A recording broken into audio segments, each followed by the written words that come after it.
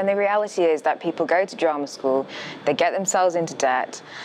This is a large percentage, and within a year or two out in the industry, they've had a couple of jobs. They're working in restaurants or bars, pretty unhappy, can't pay back the debt or live a lifestyle that is even nearly comfortable.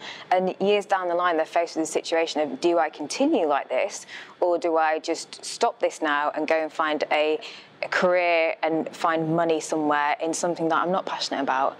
And I think there's, my drama course, there was 20 of us, and I'd say within a year, maybe 2 years, it was reduced to 4 or 5 people that were continuing, and it's the same now. Yeah. And that's how many people are going through the process and the time and the money doing it to not continuing for all these reasons. And, and it's, absolutely.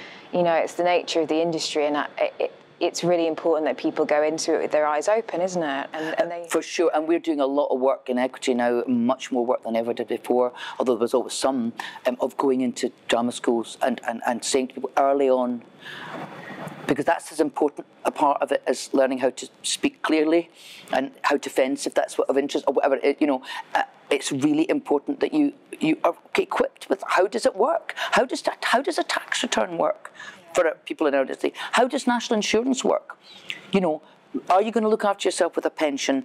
What is it like out there? What's an audition situation like? All those things, trying to prepare people for that is. But the other thing that is a big problem is there are far too many courses for drama out there now.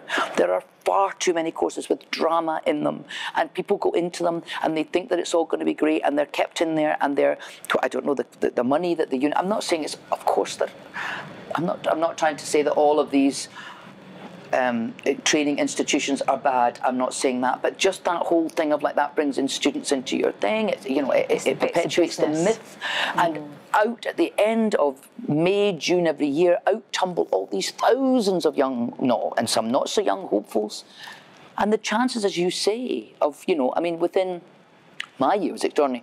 There was only, can you imagine, Valhalla?